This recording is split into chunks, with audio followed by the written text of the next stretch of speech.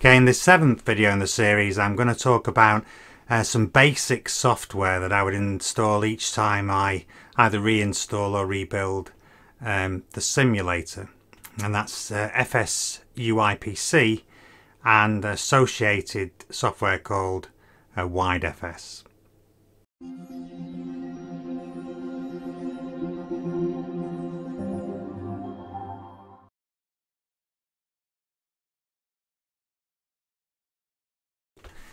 Just to talk about the basic first software that I would install each time I upgrade the sim. So FSUIPC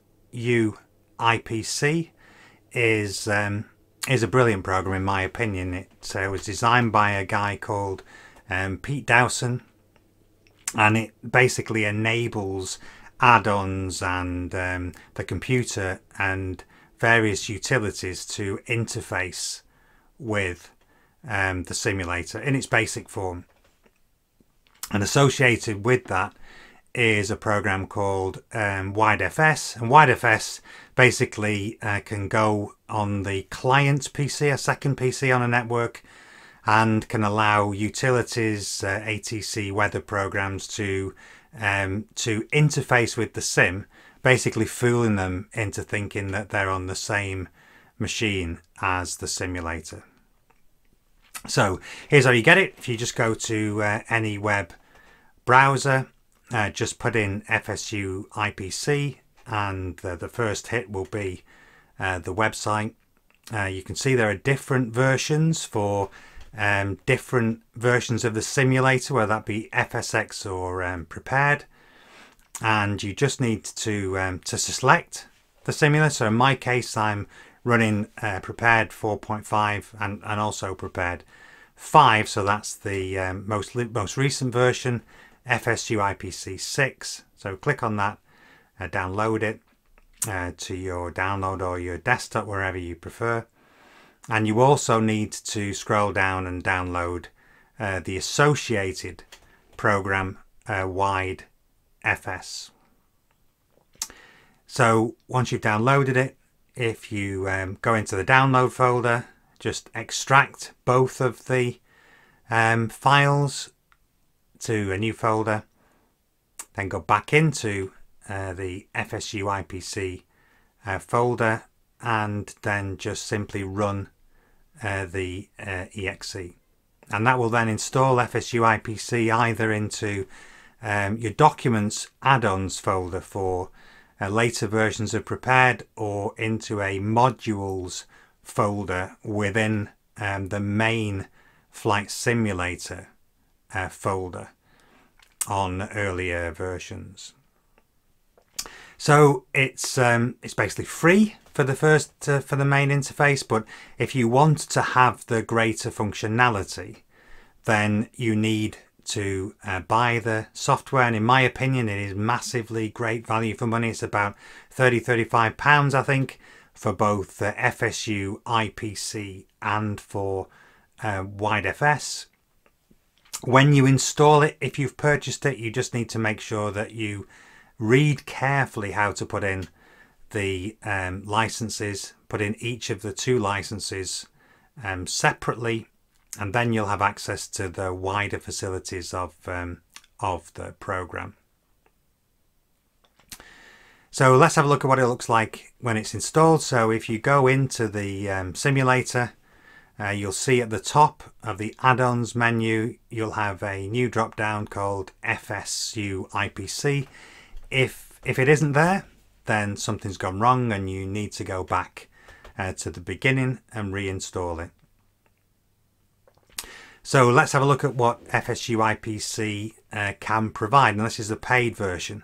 So there are a number of different tabs and they do a number of different things. So here you can see there's a tab that is around logging. So that's for troubleshooting, for enabling you to see what the simulator is doing, and it can log all sorts of different capabilities and the data within the simulator.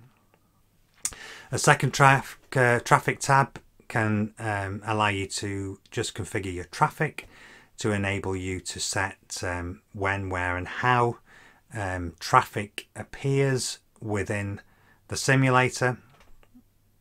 This third tab, miscellaneous, intuitively named, but it is actually a myriad of different things. So on the left hand side, assorted functions, so for example mouse trim, various facilities to change how and where you interact with the sim, and on the right hand side, literally titled Yet More, a myriad of different facilities, all of which, as you can see, are pretty self-explanatory. The next tab is the save tab, so you can set auto save with this tab, and whether or not it auto saves when you're on the ground or just in the air. And the second half of this tab is GPS out, so that will enable the sim to send GPS data out to a secondary utility or across WideFS, across the network, to be picked up by some form of GPS enabled program. The remaining tabs are a myriad of different tabs that are around configuring your joystick, your yoke, pedals, and or throttle quadrant. And you can see here there's joystick calibration, a dedicated tab for the joystick. There's some hotkeys, so you can assign different hotkey functions within this tab. Key presses, so they are pretty, again, self-explanatory. And the main tab that I use, and I think is really powerful, is buttons and switches. What you need to be wary of in this tab is that if you set a facility within FSUIPC, you need to make sure that you delete then the assignment to that button or axes within the main simulator controls. Otherwise you might have some conflict there. So here's how you just set up the button. So in terms of the joystick in this case, or the yoke, if you just click the button, you can then just move over here and select the send FS control, and then you can pick whatever control you want to assign to that button. And you can see down here you can also pick up a key send function, for example with air traffic control, and I'll cover that in the next video. If you want to send a push to talk button across the network, then you can use the key send function. That's a bit more complicated, and I'll go into that in more detail in the next video. So back then to network basics. You really just have, in my case I've got two computers running across the network, but the principles of WideFS apply the same however many secondary PCs you've got. So for the purpose of this conversation, we talk around the client PC. So the client PC will be the PC with air traffic control, weather, utilities running remotely, and the main simulator PC where you're running the graphics and the main sim program.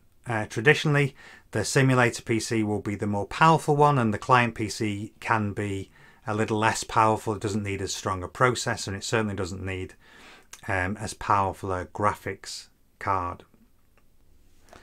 So there are 2 or 3 other things I think you need to remember just in terms of real basics. So transferring files and information between computers can be a bit of a nightmare. You can use a USB or an external drive. In my opinion, what I've done is installed a network attached storage drive to the network. So I've got 3 PCs, 2 running the simulator and the family PC, and so it's quite easy therefore to see that network attached storage from each of the PCs. Just drop a file into the documents folder of that and pick it up from another PC. In my opinion, that is by far the best way to move documents and information. Second thing, you need to think about is the firewall. So the firewall can be a bit of a nightmare. I personally disable the firewall on the internal private network. That is entirely up to you. It is a slight risk. You need to make sure you've got a good virus checker running on each of the PCs, and you must not disable the firewall to the main outside external network, and also the firewall on your router must be properly configured. And the last thing you need to do is to look at sharing your folders. So here's how you share. You need to share all the folders that you want to see from the client PC. Often the best way to do it, in my case, the main simulator is on drive C, so the easiest way is to go in. If you right click, click advanced sharing, and you can then share the entire drive, and you can see that then from the client PC. Depending on the versions of Windows that you're on, there are other methods that you can use to access and make visible folders.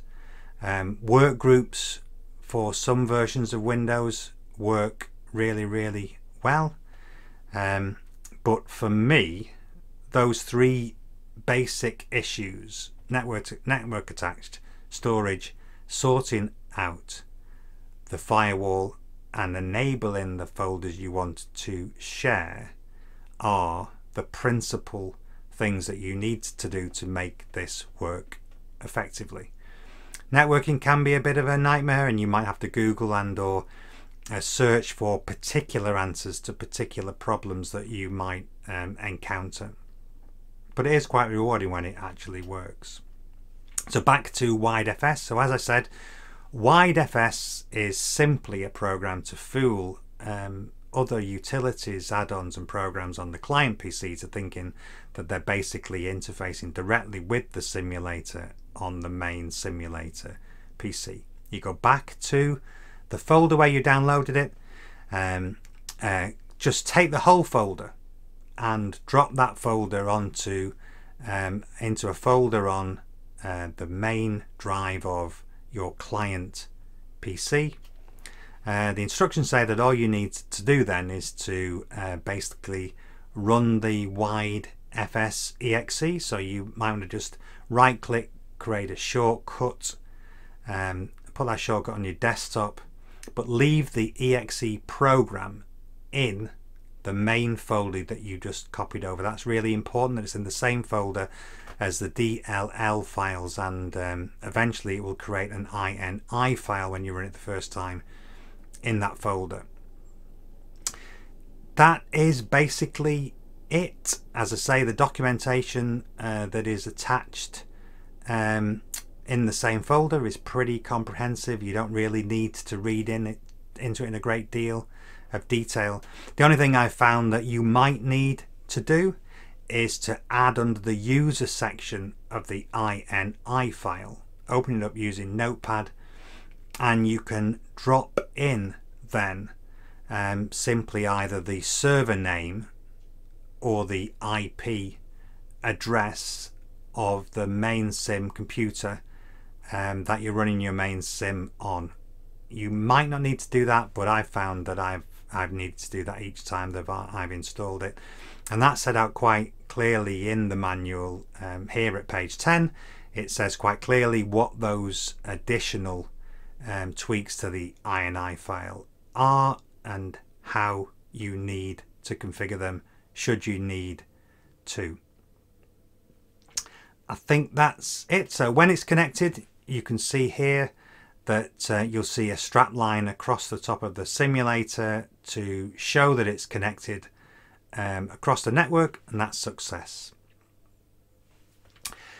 So those of you who are running X-Plane, I run X-Plane 11, as I think I've said in the earlier videos, then you can download a similar program with similar functionalities called FSUIPC. So again, FSUIPC, put it in a web browser. You can see here that it defaults straight to the website. Download FSUIPC, and it also comes with the XP version of WideFS. You need to put that into, you can see here, into the main folder of your simulator, the resources, and then into the plugins folder. And once you've done that, you can see in the simulator it will actually have an additional menu item under plugins for FSUIPC, where you can configure all the functionality and the interface. That's all I've got for you today. Hope that was helpful. If you found it helpful, useful to hear comments about what you think about the videos, what you think I might cover in later videos, and maybe even consider subscribing. I am going to do some videos on add-ons, some videos on weather, and the next video will be on my evaluation of ATC programs and my preferred choice. So I'll catch you next time. Thanks for watching.